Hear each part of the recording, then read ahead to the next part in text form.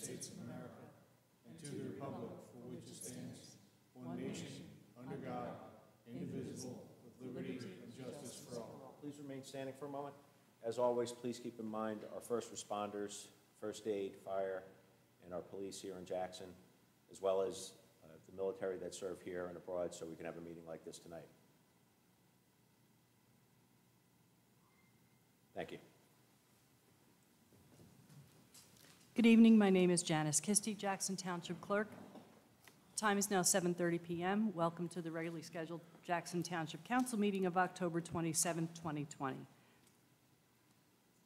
Begin with a roll call. Councilman Bressi is absent this evening.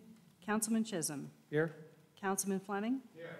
Council Vice President Kern. Here. Council President Sawicki. Here. Attorney Gregory McGuckin. Here. And also present this evening is our Business Administrator and Acting Mayor, Business Administrator and Acting Mayor Terrence Wall. As clerk of this meeting, I publicly announce that in compliance with the provisions of the Open Public Meetings Act, adequate notice of this meeting has been advertised in the manner prescribed by law. This statement shall be entered into the minutes of the meeting. We'll begin with opening comments from the Township Council. Councilman Chisholm.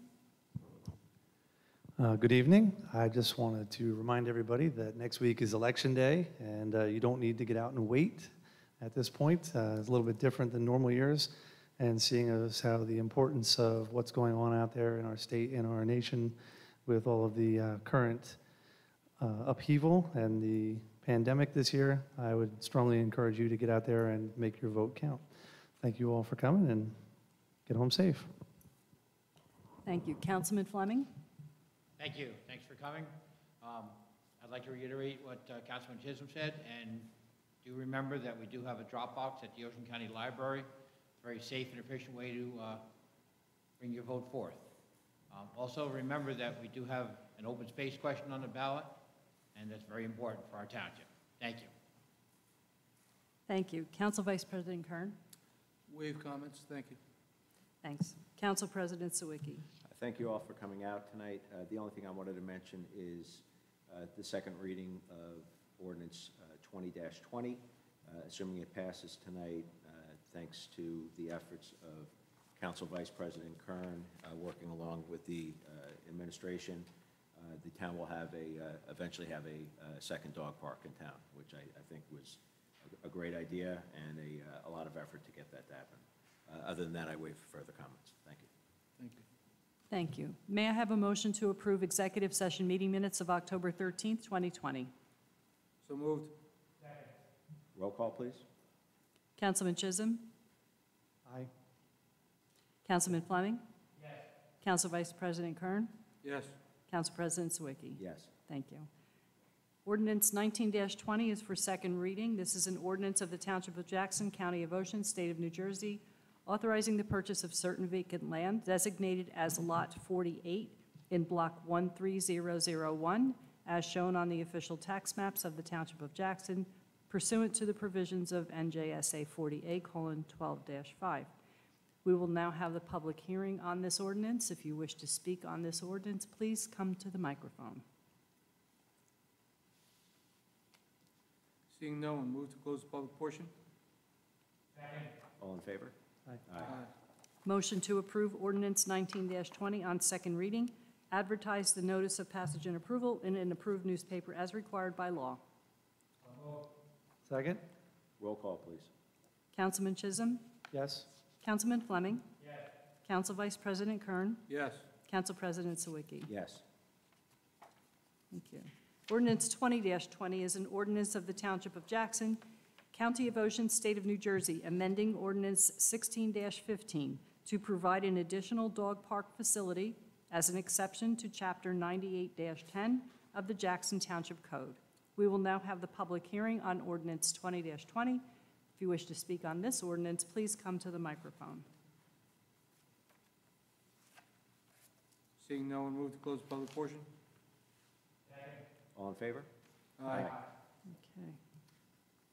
Motion to approve Ordinance 20-20 on second reading, advertise the notice of passage and approval in an approved newspaper as required by law. So moved. Second?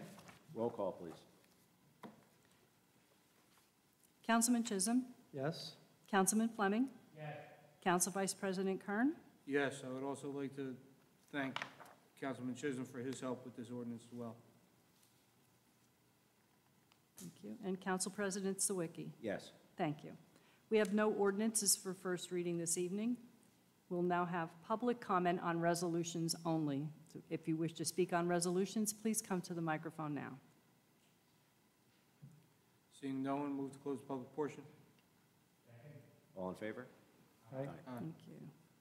357R-20 is to authorize budget transfer resolution number 1. Need a motion. Second? Roll call, please. Councilman Chisholm? Yes. Councilman Fleming? Yes. Council Vice President Kern? Yes. Council President Sawicki? Yes. 358R-20, certify review of the local government best practices checklist of calendar year 2020. So moved. Second? Roll call, please. Okay. Councilman Chisholm? Yes. Councilman Fleming? Yes. Council Vice President Kern? Yes. Council President Sawicki? Yes. 359R-20, authorize the renewal of plenary retail alcoholic beverage consumption license 1511-33-021-003, held in inactive status by Antonio Romeo D. Santello for the licensing period commencing July 1st, 2020 through June 30th, 2021. So moved. May I have a second? Roll call, please. Thank you. Councilman Chisholm? Yes. Councilman Fleming? Yes. Council Vice President Kern? Yes. Council President Sawicki? Yes. Thank you. 360R-20, authorize release of maintenance guarantee posted by Jackson Storage, Block 4801, Lot 22, 400 North County Line Road. So moved. Roll call, please. Councilman Chisholm? Yes. Councilman Fleming? Yes. Council Vice President Kern? Yes. And Council President Sawicki? Yes. 361R-20, authorize release of maintenance guarantee posted by B&S Home Building LLC and Kozik Enterprises LLC for Block 19901, lots 3.01, 3.02, and 3.03, Lakehurst Avenue. Second. Roll call, please. Councilman Chisholm? Yes. Councilman Fleming? Yes. Council Vice President Kern? Yes. Council President Sawicki? Yes. 362R-20, authorize release of the performance guarantees posted by Rodney Crossick for Block 22601, Lot 4, 276 South Hope Chapel Road, upon posting of the required maintenance guarantee. So moved. Second? Do I have a second? Yeah, I'll do second. Okay, Motion and a thank you. second. Roll call, please. Councilman Chisholm? Yes. Councilman Fleming? Yes. Council Vice President Kern? Yes. And Council President Sawicki? Yes. Thank you. 368R-20, approve appointment of Terrence M. Wall as acting deputy tax assessor. So moved. Roll call, please. Councilman Chisholm? Yes. Councilman Fleming? Yes. Council Vice President Kern? Yes. Council President Sawicki? Yes. Thank you. May I have a motion for bills and claims? Second? Roll call, please. Okay. Councilman Chisholm? Yes, but abstain from BRI 18. Slowly. Thank you. Councilman Fleming? Yes. Council Vice President Kern? Abstain from vendor SUR 09, yes to the rest. Thank you. Council President Sawicki? Yes. Thank you. The consent agenda is one vote for all of the following resolutions. 363R-20, approved Township Council meeting minutes of October 13th, 2020. 364R-20, authorize added DPW tax lien taxes on various properties. 365R-20, authorize foreclosure under the In Rem Tax Foreclosure Act of 1948 as amended, and establishing the tax foreclosure list of liens to be foreclosed. 366R-20, approved treasurer's report for September 2020. 367R-20, approval for the insertion of a special item of revenue and appropriation pursuant to NJSA 48:4-87 for the fiscal year 2020 Bulletproof Vest Partnership Grant. May I have a motion? Second? Roll call, please. Councilman Chisholm. Yes? Councilman Fleming. Council Vice President Kern. Yes.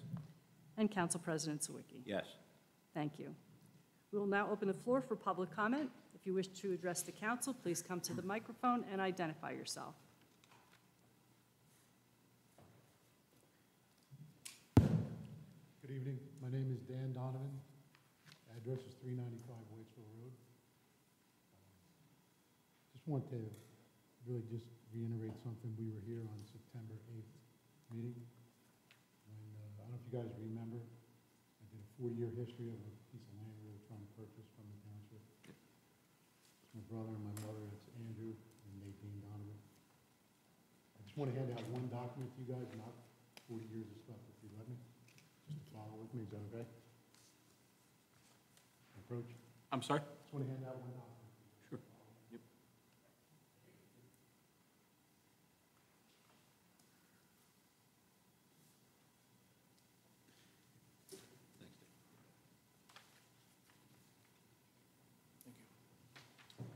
Thank you.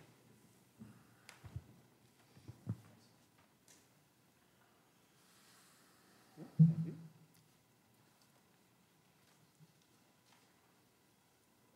When we had left the meeting on the 8th, we were pretty excited. We really felt that you guys were going to do whatever you could in your power to resolve this issue. We left. Mayor said we'd have an answer right away. We did get an answer. Greg got a hold of me and said that you guys were not interested in doing anything with that land. You wanted to still retain it. So I thought about it. We discussed it with my brother, and we came up with another solution, which is to do a land swap. You see Lot 1 on the page on the top left? Lot 1 has access to Bradshaw, which is still a current paper road, and also access to Lafayette, which is a paper road that goes out to White Road. That would make more sense for the town to keep for an open space piece of property than 2, because 2 is what we do not own. Township owns it. Everything else in blue is owned by my brother. So I presented that to Greg, and Greg did tell me, correct me if I'm wrong, Greg, but he said it wouldn't be an issue with the individual behind the lot because a land swap, you don't have to notify an owner that owns property next to it.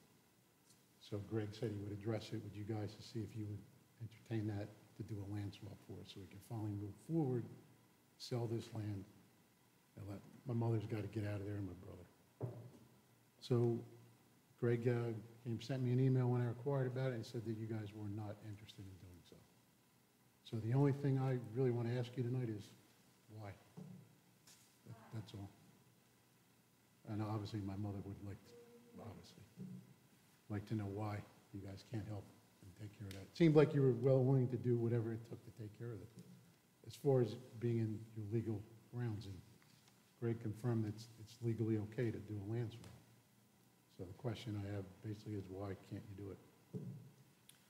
Well, I won't speak for the mayor. I don't know if you have his comments, but yeah, I mean, in general, I'd say we've been on a pretty open mission about buying land, not selling land. Yeah.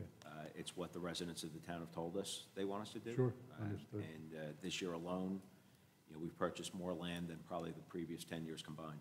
Yeah. That would be the main premise. Yeah. I don't know if the mayor had other comments, either Business Administrator Wall or our attorney might have his comments, but he's not here to speak for it. Yeah. Well, we kind of got past the fact of trying to buy it, you know, Yeah. so really what we offered to do is swap. Yeah. So it's giving you a better parcel of land to use in the future for open space. Well, I mean, how can you use open space between someone's land? It's not used Just for- a question, Yeah. and I appreciate you Yeah. bringing this. Why can't you sell it without that lot? I mean, it seems. Because, do you see where that building, this is a survey that, this was all part of the 40-year thing I discussed the last time. Terrence has it, the mayor has it, Greg has some of the stuff. The problem was there was a survey done when that home was purchased in the 70s, 79. And it showed the entire lot and structures, everything located to the right side of that. And And then when it was done again in 2000, he had done one. It put the building that was permitted by Jackson Township to be added onto, it was an old coop, in '84, right on the Jackson land. So he can't sell it when it's on your property. He's got to demolish part of that building to sell it. You see what I'm saying? So if we swapped it, you pick up lot 1, which gives you a more desirable lot, whether it's going to be a sale in the future for the township or holding it for open space. Because lot 2 really doesn't, there's no value to anyone but whoever owns the other ones or behind it. And quite frankly, behind it, there's not enough to build 2 acres for an industrial zone with that lot. And those lots are R1, which is odd. All those small lots are R1s, but the main one is industrial, which was changed when the commission came in. They actually, 1, 2, 4, and all those were industrial for a lot of years. I don't know when they got changed to residential, but they were industrial. And the house was residential. That got changed to industrial then too, but those other lots got changed back. But that's neither nor there at this point, but it's useless to anybody right now, except for us to be able to move forward and sell. And it's not like they went out and put the building on that land. Hey, we're going to just put it on Jackson land. It was permitted, done, the surveys were sent, and everything documenting that it was in the right space. Whoever did that initial survey, or possibly the second survey, someone made a mistake, because they both don't match. The land on the, outside the border of lots 1, 2, and 4 here, is that owned by the town? No. No, It's it's Mark Industries, development. a developer from Lakewood. a developer. A developer? Yeah. And what we, I just want to be clear also, just so the council's aware, and Dan knows this because I talked to him, the council has offered to consider purchasing their property. They're going to sell it anyway. So the township had offered, tell us the price, let's see if we have an appraisal. The township may be willing to buy your property without lot 2, since we already own it. With the house, and, everything that's on it, because the house is. We needs a lot just of did work. that with Rover Farms. Oh, did you? We Yeah. bought a property that had a house on it. I think I read that over. Yeah. So I mean, that is definitely something we would consider. Yeah. If you're interested in that, I mean, we could move forward with an appraisal, right? Absolutely. And maybe it solves everybody's problem. Yeah. You know, because I'll tell you, I do feel for your concerns here, I really do. You know, we've been charged by the residents of the town to prevent overdevelopment in this town, right? And even a piece of land that would prevent further development. Maybe we just want to, maybe we just don't want to go there, Mr. Council President, I'm sorry. For a couple of reasons, I think it'd be, we have an open space question on the ballot, let the residents speak. I think, Well, so not just because of influence. certain litigation that's pending, I think we Okay, just need well, to- I'll let our actions for this year speak for Yes. themselves. Yeah. But, you know, there may be other reasons. Yeah. But we are, as we've shown in previous meetings and through other open space purchases, we would be potentially open to considering a purchase of the full property if you're interested. Well, let me ask you a question. Now, this is not to poke at anybody, but I started this simple thing, which I thought back last year. And here we are, almost end of this year, still haven't really got an answer. Finally started getting answers, but it took a long time. How long is a possible purchase going to take to get an answer? That's the concern that really my brother has. You want to answer that question? Well, if we agree on a price and assuming there's no contamination, we're talking a couple of months. Okay.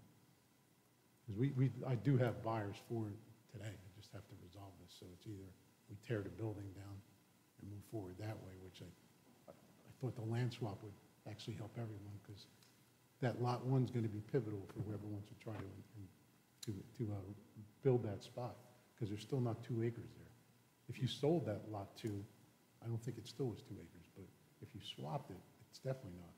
And it's also keeping that corner available for the town if you did want to do something with it, open space later. So I don't understand why you won't just do the swap and be done with it. Please. Because it's not going to, either way, it's not going to help or hurt the town. It's going to help us I if think we do the that's- swap. I think that's debatable, Dan.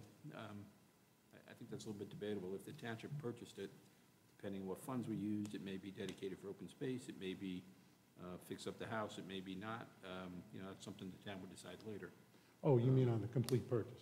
I'm sorry? You're talking about a complete purchase? Correct. Yeah, I'm still back on if you just did the swap. I don't understand why the swap. It I- seems I- simple enough to me. I'm not trying to oversimplify. Well, I think, it. I think the township has indicated that they would prefer, you know, not to do that. They would prefer to, if it's for sale, then maybe the town will buy it. I mean, that's, if your goal is to sell it anyway, Yeah. it seems to me to make the most sense, because this issue with Lot 2 is still out there, and you know, to be fair, no taxes were paid on that land, because it was township owned, so you never got a tax bill for that lot. Correct. Yet you utilized it for 20-some years. So, Correct. 40, correct. I'm sorry? Almost 40. Yeah, almost 40. Yeah. So the township would like to try to resolve it, and maybe that's the way to do it. Yeah. But they've already told me to advise you that they're not interested in the land swap. So for the reasons I think you heard tonight. So, I You know, in still terms don't of- understand the swap, because you're still keeping space. It's not like you're losing space.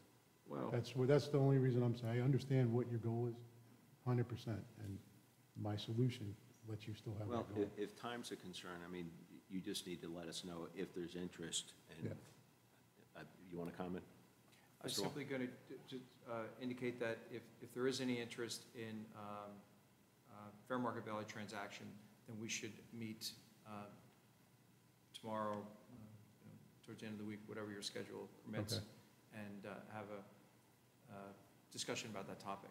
Yep. If you're available.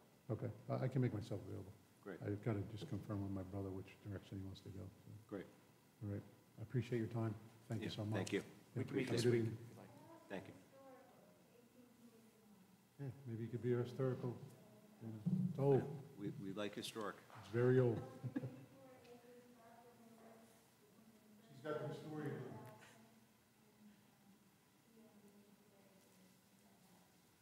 Okay, so it may end up being a good thing. All right, great, thank you. Thank you. Joseph Sullivan, 31 Cathy Court here in Jackson. Interesting enough, I would like to talk about open space. The ballot question is so important, and I just wanted to put it here out that there is huge public support from what I've seen from people I've talked to for the ballot question. And for those that don't understand, this is about preserving open space, preserving historic space, preserving recreational space. The open space would return to, correct me if I'm wrong, 3 cents on every $100, which was already approved by past voters. Correct. And during the economic crisis was lowered as a temporary measure. And to be fair, you decided to go to the public and ask them to put it back to where it was before. And I think this is the best solution for everyone here in Jackson. And as we just heard, if there is historic homes to be bought, that would be great, because we are losing our history. I am a history buff, and I see many historic structures torn down for large development. So I just want to say that from what I've heard, the public supports this, and I hope everybody else that hasn't thought about it yet and hasn't voted yet will also support the ballot question, local number 1, for open space. Thank you. Thank you, appreciate it.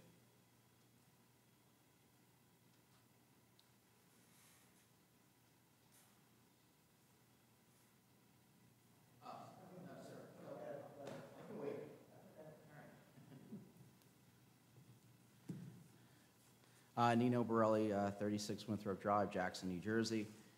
Good evening. Thank you for filing a complaint with the State Public Board of Utilities regarding our service provider, Altice Optimum. I was wondering if you have any updates about that? we've not received a response yet. Okay.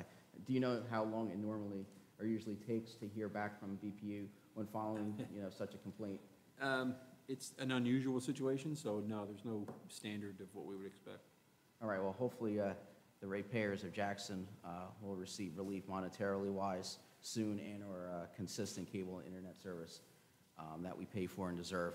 I'm currently serving on the Jackson Zoning Board of Adjustment, So land use issues are of great interest to me. I want to thank you for your leadership in continuing to pass ordinances like Ordinance 19-20, successfully buying up land to protect it from being built on and developed in Jackson and preserving it as open space. These land purchases will prevent urban sprawl, of course, and will result in a lesser burden on our municipal taxes in the future and also with their services and roads in our town. So it's a win-win for all of our residents in Jackson.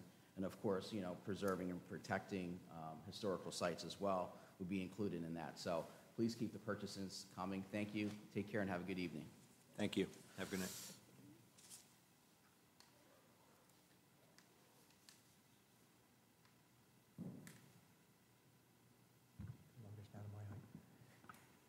Evening, Council. Those who don't know me, my name's Andrew Cheney. I'm the code enforcement supervisor in town.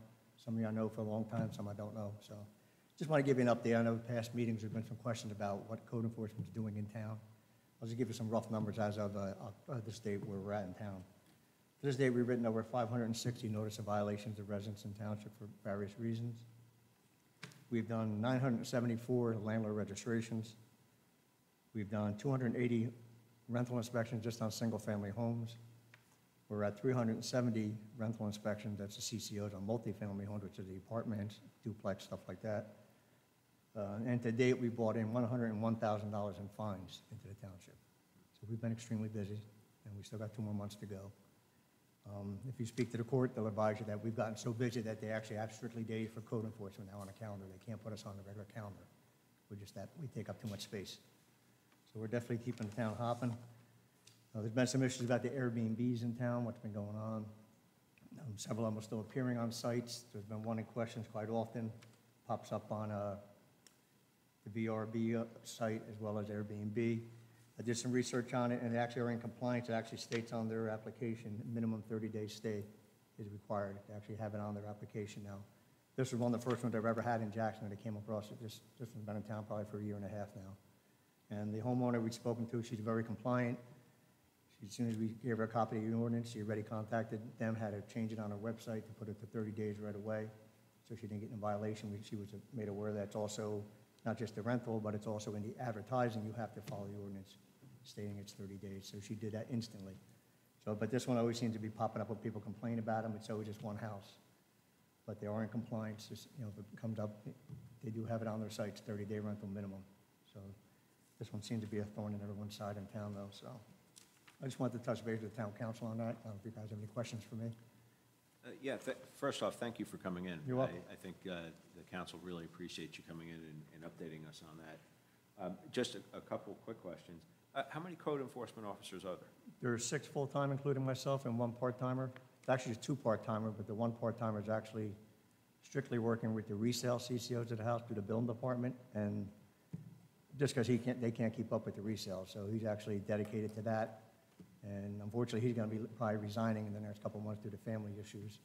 So we'll be looking to hopefully replace that person with a full-timer just to try to keep them ahead of the ball. Because even now with them too, there's days I have to dedicate one of my code enforcement officers just to help pick up the slack on them, especially if they're both out for some reason or they just get a heavy caseload. We actually have to help them out still. So it's busy. And the typical hours, are they Monday through Friday? Pretty much, I have people that are willing to work, come in on a Saturday and Sunday, which we've been doing. We've been very successful in doing that. The guys, there's no overtime or comp, so the guys will work a weekend in lieu of a day off during the week that way, so it doesn't cost the town any extra money to do that. The guys like it too, because they can do stuff during the week with their family if they have to. So they've been doing that. We've been very successful in catching a lot of contractors, tree services, stuff like that, working on weekends with no permits. Yeah. So it's actually been very, very good at that. Yeah, I think from complaints that we have heard from residents, it seems to be the off hours, like weekend type complaints. And there's guys that live in town, or if something comes up, I get a call, I'll call her, hey, take a ride by this, let me know what's going on, and they'll come out of their house at night and check on something without a problem. And just to be clear, are those folks, are they regularly staffed on the weekends, or is it? No, it's pretty much almost every weekend somebody doesn't mind coming in because they get a day off during the week. There might be a weekend, a gap where no one's here for that weekend, but it's good because I don't want being a cop for 30 years, you want to be regular, you're regular. So you don't want them to pick up your patterns. So there might be someone on a Saturday, might be someone on a Sunday, might be 2 people on a Saturday, which shocks them. We've had tree companies that we've caught and we fined, and they've actually said to us in court on record, what are you doing working on a weekend? You're not allowed. And the judge just sat there and chuckled at it. I was like, what do you mean they're not allowed to work weekends? They can work a weekend if they want to work. So, but, you know, we've caught numerous of them doing that. Oh, is there something that would prevent staffing regularly for weekends? Not so much, really. I mean, when the guys get the job, I think most of the guys that all work here are retired cops. So the mayor likes to have retired law enforcement. We're not afraid to dig into stuff, investigate stuff. You know, we have means, you know, being a cop, you have other means of investigating matters that the normal person wouldn't think about doing, but we think about it. We think outside the box a lot of ways. So it's very beneficial having, you know, most of the guys that are retired law enforcement. Great. And we're not afraid to go to court. You can see by the violations, we're not afraid to come to court. Great. So, Counsel, any other questions? Yeah. You had mentioned that you are losing one of the part-time one of the people, part-time guys will be leaving due to family and issues, yeah. the other person you're thinking of making full-time? Well, the other person, he can't work full-time because he's Can't. retired. It would affect him, he's retired, he gets a military and a police pension, so it would screw him Oh, up. to replace that person with a full-time? The other guys, So yeah. my thought was, if the department is going in that direction, hiring 2 other part-timers that can only work weekends may actually, you know, increase that staffing if that's being effective. The hardest Just in problem what with your that is comments were. the hardest problem with that, a lot of times, especially with the resale end of it, we're helping out so much. People don't want you to be in their house. They do it Monday through Friday. There's a resale. That's when closings are during the week. Attorneys don't do closings on weekends. So that's why the resales are done during the week. That's why. Okay. And then, you know, and COVID actually put them so far behind the 8 ball because they weren't going into any houses on the resales. So they're still so backlogged from that. And you know, there's days they come in with 15, 20 new ones a day coming in just for resales. And they're still trying to catch up. Even with the help they have, they're still trying to catch up. And with the one guy being part-time now leaving, you know, that's why I think it would be beneficial for that end of it to have that guy, the next guy hired as a full-timer, and dedicate him strictly to helping with the resale like he is now. And then also replace a part-time, again, my thing was, from your comments, what you had said earlier, just making sure we have additional weekend staff. Yeah, I just said that mostly the one guy that's leaving the part-timer, he strictly does the resales. He has nothing to do with the code. And even he has to fall under the code umbrella due to civil service. So he's not in my department, but he's strictly dedicated over there to the building to help them. That's all he does. Thank you. You're welcome. Any other questions? Council President. Yes, please. Thank you. Just a couple of brief things, and thank you to Mr. Cheney for coming in today. I reached out this morning for Mr. Cheney to come in this evening, as well as the zoning officer. The zoning officer had a call with some of the folks that had some concerns regarding outstanding issues, and I believe he was able to answer their questions appropriately earlier today, but he's also available to come to a subsequent meeting. And when we enhanced staffing about 6 months ago or so, maybe it was 8 months now, that was in consultation with Mr. Olajars as well as Mr. Cheney. And basically, what we're looking for is simply compliance. The Township of Jackson is not seeking revenue. We simply are seeking compliance with the rules and regulations as set forth for everyone fairly and equitably across the board. Part of the program when we enhanced the staffing was to have overlap for Saturdays and Sundays. Unfortunately, some folks, not all, most don't, but some do think that it's okay to do work without permits on the weekends. Yeah. It's not, it's illegal, and enforcement is in order. With the council's support, we also refreshed the fleet, and Mr. Cheney was integral in ensuring that we were able to upgrade the fleet appropriately with very modest cost for escapes, right? Correct. And yes. so we're bringing that organization really to the forefront. But again, we're simply compliance is the goal, not revenue. But basically, our folks are working at any time when you're violating the law, you may see a code enforcement vehicle nearby. Yeah. And that's the goal, and we appreciate all the efforts. Yeah. Another aspect is when we're doing the rental inspections, we're coming across so much stuff being done without permits, and we have to refer that back to the building department, which just piles more stuff on top of that as it is now. And a lot of times, you know, we'll try to get a rental, and some people are smart, they try to play the game, they try to get a rental inspection done before they have a resale done. So we're like, you know, we'll go there and we're like, you didn't even get a resale yet, what are you trying to rent it for? So we got to kick them back to do the whole process over with the resale first, and we'll come across tons of violations. Some of the stuff is something that, you know, building department just like, no, you didn't get permits, and they fine them for it. Yeah. And make them get it done. You know, I really appreciate you coming and as Mr. Wall said, you know, and I'm sure he's talked to you, I mean, we've had quite a few complaints over the last several meetings, and it's not during normal business hours. So I don't know if we've heard a complaint about normal business hours and what you guys are doing. It sounds like you Yeah, really got like it I said, buttoned up. I had somebody come out Friday night and work. You Yeah. know, she, came Yeah, in I late, worked think Friday night, if- and she worked if- Saturday. If the weekends could be addressed more regularly, I think that's probably the biggest complaint we're hearing, right? Yeah. So, Yeah, no problem. I appreciate the council's support and everybody's support. Okay, Absolutely. Thank you. Great, thank you. Anybody else? Seeing no one, move to close the public portion. All in favor? All right. Can I Move get a to motion to close. close?